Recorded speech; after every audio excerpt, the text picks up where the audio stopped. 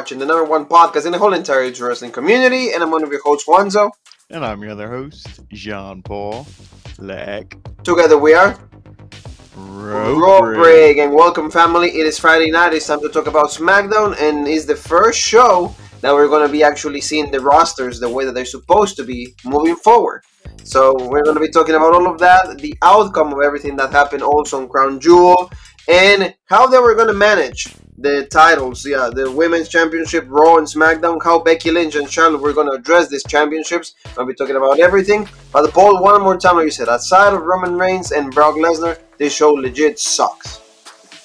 Yeah, and I mean, they started the show with, the stuff from Roman Reigns, and obviously, after that, it's like, the show was downhill from there. But before we get into it, family, obviously everything Brock Lesnar, Roman Reigns, if you're not sure what happened, go check out our review yesterday. We did double duty, so go check out both videos. Crown Jewel, check that out. We give all of our thoughts there. Overall, great pay-per-view, a couple of missteps here and there, and obviously NXT UK, check out that as well. So great stuff there. But what did you think of the opening of SmackDown? I mean, the opening was like pretty solid. They said also that the only thing that was too long for me, but don't forget, like he said, like the NXT UK family, we didn't. Brock Lesnar was gonna be on SmackDown, so that was like something that we haven't seen in like forever. Brock Lesnar fighting on pay-per-view, and then the next show also being there. The thing was like he needed one more appearance to fulfill contract obligations for this year. That's maybe why they did it. Roman Reigns comes out. He's #1. He's the best out of the best. He says that like he's beaten everybody. John Cena, Daniel Bryan, Kevin Owens, all of them. Cesaro, Finn Balor, every single one of these guys. And now Brock Lesnar. He smashed all of them. And then he calls him out. He says, here. The one thing also he says is like, when you throw the title, do you throw it for me or for Brock Lesnar? And, so you see still like they still kind of play with that idea. Like they want to keep that seed in our heads. That like at some point he might turn to Roman Reigns and all of that. Calls out Brock Lesnar. This took forever, remember? They went and even like to commercial break for that, and then they came back, and he still waits for Brock Lesnar. He ends up finally coming back. He shows up and he just cleans house like the good old style of Brock Lesnar. And I did like this. I thought they were gonna have a match, but I was like, maybe Brock Lesnar will not fight back-to-back nights. But it was really good. Yeah, this like I agree with what you said. This segment was good, but it was too long, till all this was said and done. And then with what we saw, with Adam Pearce and everything, I believe it was. Oh no, that was after then that was after that. Yes. Not to get ahead of myself, but it was after a match. After the first match that we saw later on with Drew. It was so this almost took us to like 8:30. This was like at least a half an hour. But I mean, everything Roman said was badass. I liked it. Antagonize him. Like you said, it's still hinting what's Paul Heyman, what's his end game, who's he aligned with. Lesnar comes out, he looks dominant. Roman and the Usos and all them retreat. And he's pissed, and he's throwing cameras and everything. He's going like berserk. And Adam Pearce and everything's like, well, you need to calm down. He's like, Roman, you can't hijack a show. Lesnar, you can't be bullshit like this. This needs to stop. And you're not just endangering everybody, like us and the camera crew and everything, but you're endangering the WWE universe. And he's like, yes, you're suspended indefinitely. So Lesnar's like, what? You want to repeat that, motherfucker? And he's like, oh, you're suspended. F5, all this stuff. Takes him out and everything. And so Adam Pearce is done. And this is kind of two things here. Lesnar is gone, like you said, he did his last date, so now he's going to be not until next year. What's next year? January's Royal Rumble. Boom, we said it already. That's going to be, maybe when you do the second big match in their trilogy, if this is indeed going to lead to WrestleMania. But not to get too ahead of ourselves, but that's where this is probably going. And it's also good because now Adam Pearce's, storyline taken out, and now we see Sonya Deville really developing that heel. And now she's going to be the heel, where Adam Pearce was more kind of the baby face. He tried to keep things, in line and everything. Now Sonya Deville's going to be the heel, and she's going to be the one in charge. So it's interesting to see, how that plays out as well. But I like this segment, maybe just a little too long in certain parts. If it wouldn't go to commercial break, then maybe I would have liked it even more, because he called him out, and then he took forever to come out. So maybe that's what like the problem was. One thing also, like the crew, everybody in the WWE, company, so to say, they all came back great, and then no hijacking the plane, no held hostage, none of that. Everybody was just on time. It was just like 2 years ago. It was just a fluke, I guess. But like you said, At least we get to see Brock Lesnar. Then he fulfilled his contract obligations for this year, so he will come back by the Royal Rumble. You mentioned Sonya Deville being heel. The feud with Naomi is still, you know, right there. Like, Naomi's like, hey, I need to talk to you. Sonya Deville is like, no, you know what? After all of this, because they show everybody, the whole roster, like, also running against Brock Lesnar, confusion, chaos, all of those elements right there. So he's like, I don't want to see you. Whatever, get the hell out of here. So that was good. Then Drew McIntyre comes out, like, so I need a match. You know, I need to be introduced to, like, the SmackDown audience. He fought Sami Zayn. Pretty decent, you know, for what, 5 minutes, 6 minutes that they gave us, but in the end, Claymore kick, 1, 2, 3, and Drew McIntyre, like, is on SmackDown. Outside of Roman, this could be, and Brock Lesnar, this could be the next potential feud, and at some point, Drew and Roman will be headlining a pay-per-view. Yeah, and I mean, honestly, I think if anybody is going to, you know, beat Roman, it should be Drew. I mean, I think, you know, maybe Drew, you know, you got to... I think if he would cut his own promos and be badass and not be so like babyface, that he's, you know, the script that he's given, he would be more tolerable. But for a while they were like, oh, you know, it's too much Drew. But I think eventually, you know, that he can get to that point again where we want to see him beat Roman, because, I mean, do we really want to see The Rock beat him? No. Oh, yeah, exactly. Do we really want to see Brock Lesnar beat him? No, not really. Like I said, I'd rather see Lesnar go to Raw. But I mean, this was a good win for Drew McIntyre. I think you need to do this, you know, put him on TV, get him a win here, because he's one of your top guys. And Sami Zayn, they know he's going to be El Generico sooner rather than later. So they're like, hey, whatever. Do the favors. Yeah, exactly. Just be here, like, just job. It will be fine. You know, there's going to be a lot of changes also, like, on some of the people in the roster of SmackDown. So we're going to be talking about Hit Row. Like I said, they're going to make their debut, and they already completely switched the order of everybody, because now Top Dollar is going to be the leader of the whole group instead of, like, Isaiah Swerve Scott. And like you said, for the main reason is that Vince loves Top Dollar. He was actually part of, like, that show, The Hidden Treasures, all of that. And now Isaiah Swerve Scott, because he was a Triple H guy, then he's not going to be the main guy anymore, which I hate, because Isaiah Swerve Scott is the one that, like, actually out of the four, he's for me the best guy. And, you know, we're going to see Adonis, we're going to see P-Bab, but I don't know. I don't know how well this change can actually work for them, but we're going to hear from them in a little bit. But tell me, like, do you like this, or is this, like, really, Vince? They don't even, yeah, I mean, you're already changing everything? I'll, you know, I'll save it for, like, when we get to their segment, you know. Yes, exactly. Yeah, so, like, you know, like, we go to, like, this part that is really low from the show, is, like, the segment that I really didn't care for, and that's the... Oh, it gets worse. Believe me, it gets worse. Yeah, exactly. Like, the crowning of, like, not Isaiah, like, Xavier Woods. Yeah, exactly. Like the crowning of Xavier Woods as the King of the Ring. You know, Kofi Kingston, of course, he's just pretty much been overly cringy, overly elevating the figure of Xavier Woods. Oh, my God, he's great. He's awesome. Like, he deserves this more than anybody else. Didn't it almost come off, when I was listening to this, the way he was so over the top, like you said? I mean, it's them being goofy, but in a way, I'm like, this is almost coming off heel. I'm like, I almost wish, as this was going on, I'm like, you know, if they pull out a thing where they turn heel, it's like, I'm the king, and now you people, you know, will finally have to, like, if Xavier Woods would have turned heel right here, that would have been good, because the fans were so behind him. Woods, we want you to win. Oh, my God. You know, screw Finn Balor. He's a piece of shit. Oh, my God. We want Xavier Woods to win. Everybody wanted Woods to win. If he would have won and turned heel here, that would have been a big middle finger to all the fans. I think that would have been cool.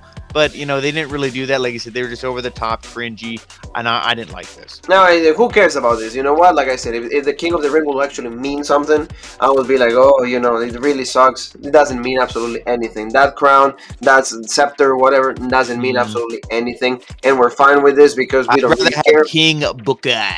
Yeah, probably that was the one, the last King of the Ring that actually meant semi-decent. That was going to start to go down when King Booker T. Booker was, not to go too off topic, but I mean, he like Charmel, you know, so I mean, like, he had the Queen, you know, and he won the WWE or the World Heavyweight Championship, yeah, you know, at least it's like, okay, you know, badass, like, at least that's what I'm saying, like, at least that was like the one that like won something. Xavier Woods is gonna, Xavier Woods, spoiler alert, again, I'm gonna play Paul Heyman, he's gonna be right like King Corbin, he's gonna go an entire year, I'm the king, but that's it. No belt. Nothing ever is gonna come out of that. Exactly, you're right. So, like, you know, let's go to like the big doubt here, the big question mark that a lot of people have is like, we have two girls that have like opposite championships. They're on two different shows, so we want to know how are they going to do this, and we ask WWE, we beg WWE, don't just swap the titles.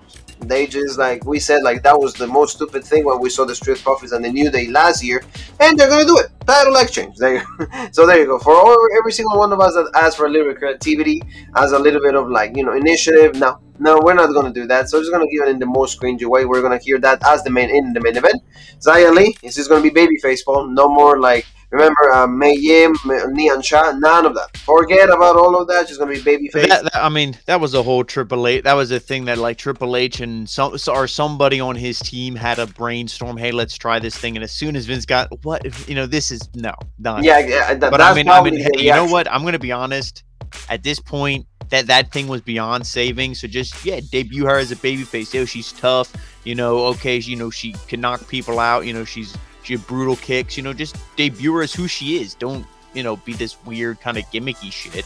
No, exactly. So like, that's what like they're gonna like just also that they changed Shotzi Blackheart. She's gonna be a heel. Also Apollo and Aziz, they're gonna be a tag team now Monday Night Raw. So like a lot of changes. So after that, we got to see Mansoor and also Mustafa Ali. Another match that, like you said, important for what it was Crown Jewel.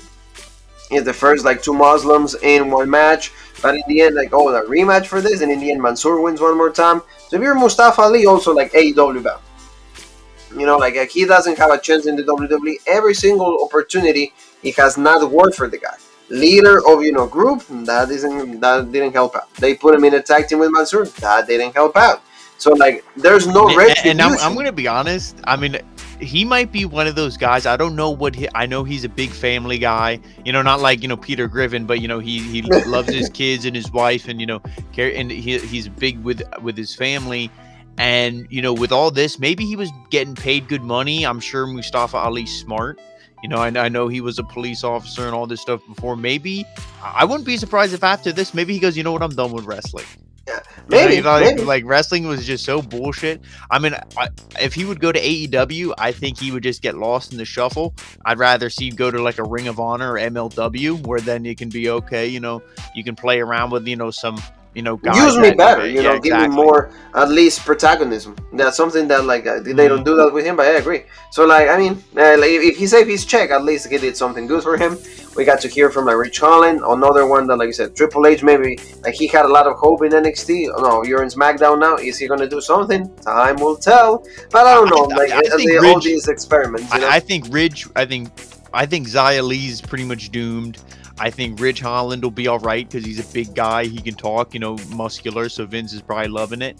And, Aaliyah, the promo that they gave her here, oh, I'm going to give him a makeover, whatever. I mean, bougie, right? The most bougie. Yeah, I mean, awful, just the script that they gave her. But, she's attractive. So, she has a chance. And these guys, done.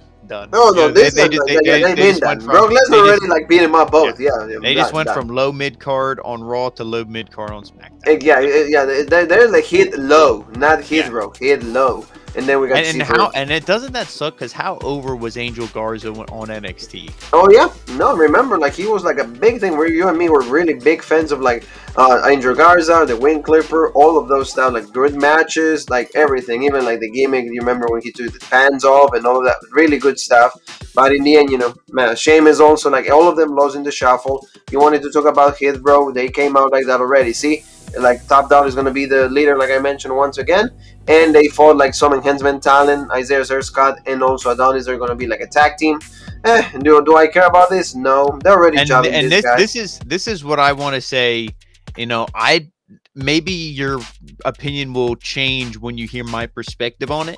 Okay, you make Top Dollar the guy who he does most of the talking. Now they came out, they cut the same promo that they cut on NXT, pretty much introducing themselves, why they are who they are, but like Top Dollar did more of the talking here, and he might be the mouthpiece. But to me, that's like MVP. Just because MVP does the talking a lot, who was the main guy? He didn't go, oh, MVP's badass. No, it was Lashley. Yes. Who got the win here in this match. It wasn't, Top Dollar. He didn't score the pin. It was Isaiah Swerve Scott. He still scored the pin. He's still the guy who come out and said, I won all the belts. you know, they didn't forget his title reign. They didn't say, oh, don't mention your NXT title reigns. No, he said, I won the belts. I was legit. So, you know, I think he's still going to be the main guy, the main wrestler, you know, superstar of the team. But Top Dollar is going to do the talking because, you know, that's probably his strong suit. You know, when you know you have Adonis and Swerve Scott are the two better wrestlers, and obviously B-Fab is the female. They're going to probably try to mix her in, you know, into the women's division. That's where she's going. Exactly. I agree with, if they do it in that perspective, if you put the idea, if you try to sell me the idea the way you said it, is a little better. But like for me, again, we'll see, because like I said, a lot of things are already doomed. The one thing I don't care for, like the rapping. I mean, I do like the group and their gimmick, but like the promos, all of them can talk, but the little rhyming and like the you know, the wordplay they do, maybe tone that down a little bit. You know, when you're, you know, maybe try to be more serious, but you know that they can all talk. So to me, almost any of them could really be the leader. Like they talk. To me, that they don't even need the leader. Like they're all in the same level. So it's just the four guys that they know their skill and they can do that. But we'll see what happens. But like you said, better idea, better outtake when it comes to your idea. I like that. So let's go to something that we've seen so many times throughout 2021 that, like, you know, it takes away the smile. That, like, this is the point of the show when you go, you know what, like I'm just gonna either watch Rampage or just like watch nothing. Exactly. No, and falling asleep. That's what actually is like what suits this part of like Happy Corbin against Shinsuke Nakamura, like championship contenders match. They still do that stupidity. That's fine because they went at it. And Nakamura, like as a champion, is absolute joke. The guy, we love him, like he's good, but in the end, you know, every time that they want to start. Now you said a guy who should go to AEW. That to me, that should be Nakamura. Yeah, have him go there. He can have a couple matches against these guys. You know, him versus Danielson should be legit. Him versus Omega, you know, Adam Cole, you know, a couple guys. You know, obviously they have the partnership with New Japan if he wants to do that, and then retire, be legit, because, you know, there's no way, you know, just this feud with Corbin still continues. Happy Corbin is so bad. Riddick Moss is just so cringy. You have Boogs playing the guitar, you know, trying to cause a distraction 2-3 times in this match. You know, Nakamura gets distracted. He, you know, eats what whatever Corbin's finishers. Yeah, the end of days. And as soon as Corbin pinned him, I'm like, you know what? Corbin's going to beat him for the belt. Yeah. And then Nakamura's going to look like it. Imagine that guy like legit beat me for a belt. I'd probably go in the locker room and like kick his ass for a shoot. I'd be like, no, like there's no way I can live with that embarrassment. And that's what I mean. Because he's such a loser. He's such a loser of a gimmick. You know, to me that it doesn't elevate Corbin. You know, because Corbin's he's just where he's at. He can't go up anymore in this awful gimmick. Yes. You know, having him win just buries Nakamura. So. Hey, no, it is. And a lot of people are already saying what you just meant. It's like, because of this, he's going to become the champion. So he's going to lose that championship to, like, Happy Corbin. It really sucks. And Nakamura, like you said, once the contract is over, go to AEW. Have better matches, and then, like you said, go against... Or just become a full-time surfer and just retire and just... yeah, because, again, like, ever since you went up to that main roster, it's been just a roller coaster with more lows than highs, you know? More lows. If it was still Triple H's run NXT... And like I would be like, just do what Finn Balor did. Come back to NXT, be legit. But I don't see him fitting into 2.0. They'd put him with Icky Man and and Kushida, and will be like a 3. No. And, you know, and he shows up in the end when he's spin and stuff like that. No, thank you. We don't want to see that. So let's go one more time to say, like, Charlotte Flair cut a promo. She says that like she's gonna be maybe Charlotte two belts. Also like Becky, she wants both belts because she deserves it. The Queen, all of that. We're gonna see finally. Well, how are they gonna do this? We already mentioned they're gonna do the swap. So, in the most cringy way, like, I don't understand even why they don't even try to make it, like, at least less, you know, predictable, less announced. They even announce it with, like, thinking that we don't get it, or, like, we just are not going to react to it. So, like, Becky kind of, like, throws the title alone, so, like, Charlotte throws the title. Like, you know, Sonya is, like, not really handling the situation that well for me. And then you just see them, like, exchanging belts, and then they say, hey, Survivor Series will be the next encounter for us. So we're going to see this probably one more time. But thankfully, before she could say that Sasha Banks interrupts, she starts attacking Charlotte. So at least we see that, like, the Bulls is going to try to be in the middle of this.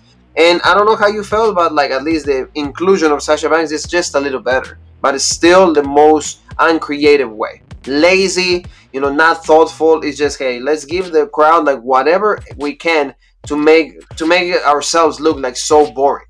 That's how this is the only thing I'll say is if Sasha came back as a babyface, you know, then I'd be okay. You know, if everything was lit, but Sasha came back as a heel because Sasha's more over as a heel. That's what we want to see. And now we come out here and you go, okay, so she, you know, Becky grabbed the ropes, you know, to pin Sasha. So, you know, Becky, Sasha, she got cheated out of a win. So she should be pissed. So she comes out. So she has a reason to come out. So, okay, that's fine. But then she gets in Charlotte's face because obviously both of them are on SmackDown. Becky's now on Raw. Becky's like, well, you know what? I have my Raw belt. I'll let you two, you know, dopes, you know, settle this. And she leaves. So then, you know, those two go at it. And to me, I mean, Sasha's the top. Who's higher in the women's power rankings than you would say Charlotte, you know, than Sasha? Nobody. Yeah. I mean, you know, there's no Bianca. She's on Raw. You know, Liv Morgan, Carmella. You know, I don't even know if they're on this brand. You know, Shayna. No, Shayna lost the Queen of the, you know, Queen's Crown or whatever that bullshit thing was called. Yes. So I wouldn't say Shayna. I mean, you know, she's kind of up there, but I mean, Sasha to me is great. And, you know, if that's going to be the feud, you know, leading into, you know, whether they have it at Survivor Series or whenever. I mean, this is good. Now, have we seen it a million times? Yes, we have. And is that the problem when I said that you should just unify the belts and it should just be one woman's division? Because then you could just do Becky and Charlotte. And then you could decide who the champion is. Because then you could have Rhea Ripley in the mix. You could have Shayna. You could have Piper Niven, Zelina Vega, Shotzi. You could have more options. You could have all of them. You know, Natalya, Tamina, even Nia Jax and her whole. You know, you could have all of them in here, and you know they could all be, you know, vying for this championship. But Bayley when she returns, instead of like, you know, having a division that is, you know, split in half with like 4 people in each division, and it's just the same matchups over and over. And then that's the big issue. The same matchups, like I said, no Liv Morgan, no, like also, well, Liv Morgan is on Raw now, but like at least some, goodbye, no Toni Storm. And none of like the girls that maybe they should be. Maybe Xia Li will have a little bit of an opportunity. We'll see. But in the end, like you said, the same matchups are what the thing that is really boring. We want to see different things. We want to see different women being pushed. This is not the case. So this is how we end the show. You know, the Balls and Charlotte staring. So we're going to have this classic. Remember this rivalry 2016, 2017. They fought over the Raw Women's Championship, but like so many times. They exchanged titles so many times. But it's just going to be, you know, what the same of the same. So pretty much that, family, that sums it up for SmackDown. Thank you so very much for being with us. You know, outside of Roman and Brock Lesnar, the show absolutely sucks. Don't forget to subscribe, hit the bell for notifications, and give the video a like so more people are, you know, exposed to the original Road Break. And remember, tomorrow double feature one more time. Jump on the egg, AEW Dynamite, everything that happens on this show, Kenny Omega, and more hype for Full Gear. And with me, we're going to be talking about Bound for Glory. What is going to be Christian, Joseph Alexander, the return of a lot of figures. Melina will be back, maybe Braun Strowman. A lot of people say that he's already in Las Vegas. So stick around. Yeah, the Titan. The Titan is going to be. There you go. So be with them. Jean-Paul first, then me, you know, and enjoy the show. So, Paul, where else can they find us?